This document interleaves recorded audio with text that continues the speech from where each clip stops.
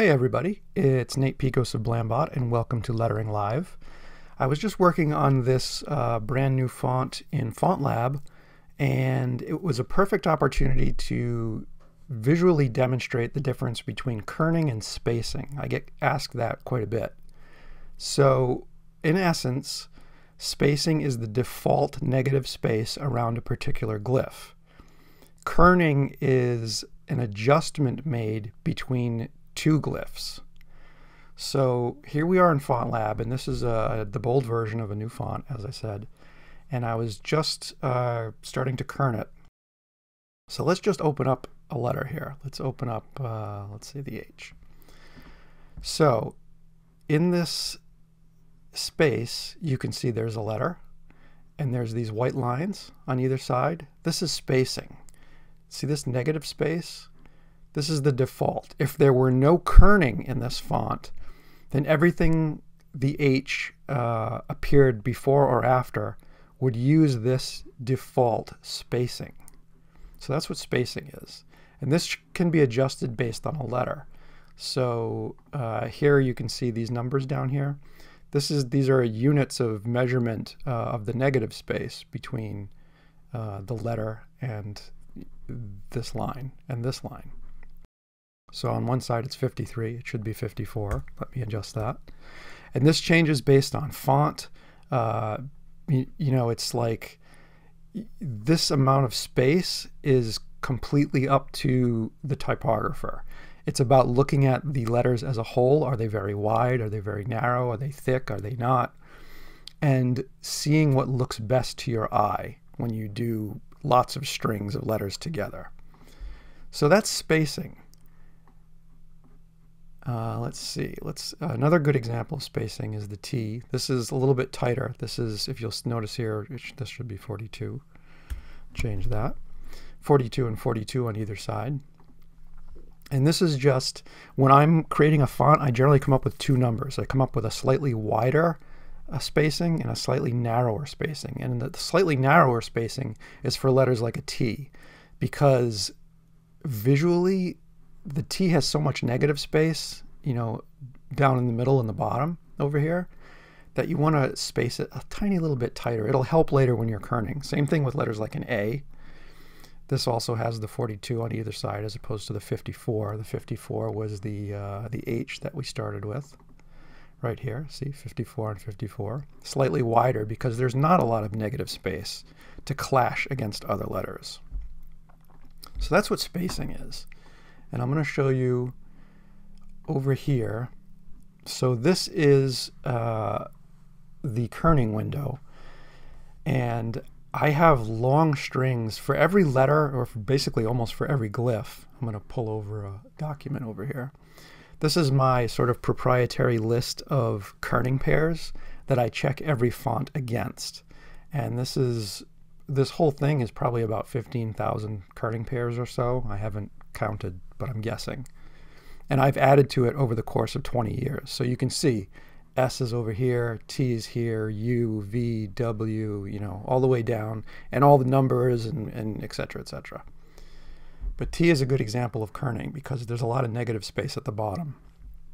So you'll see here, I already kerned the T and the A, because the A is wide at the bottom, and the T, let me zoom in a little bit, and the T is wide at the top. So they have to be scooted together to look, you know, to look right, basically. There's a lot of, in font design, there's a lot of, does this look right? As opposed to, does this measure correctly? So let me show you a good example. I haven't kerned, let's see, the T with an M. Okay, right here. See, these are just default spaced. There's space. Let me zoom way in here. See, the M probably has, let's see, like an imaginary line between them would be right here. But it looks too wide, right? Like there's too much space in between. So I grab it and I move it, and you can see that number just appeared. And I'll tighten this up. So the software remembers kerning pairs. So as you're typing with the final font in whatever graphics program or word processing program, all these little adjustments that I'm making in kerning, the software remembers it and it adjusts automatically as you're using the font. Like, see, the C is too far away, and this goes here. And after you've done this a million times, I mean, it's mind-numbing work, but your eye just gets really good at finding and fixing this negative space. Is it too tight? Is it too close? And if you did a good job of spacing these glyphs, kerning will be easier. So like this G is a little too far away. There's a lot of negative space in here, so I'm going to move it just a little bit, and that T a little bit, and now I'm scanning across what needs to be. Look at the L and the T. See how far apart they are? They shouldn't be that far apart, right? When you're typing, it'll look like there's a space there. So you slide the T over, and you just sort of soft focus your eyes and look at negative versus positive space, and that's what your adjustments are made on.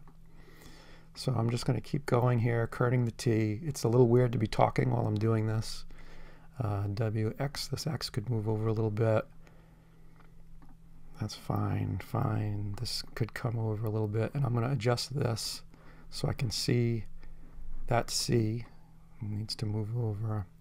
This G, this T, that's fine, fine. This needs adjustment. There's that L and T again.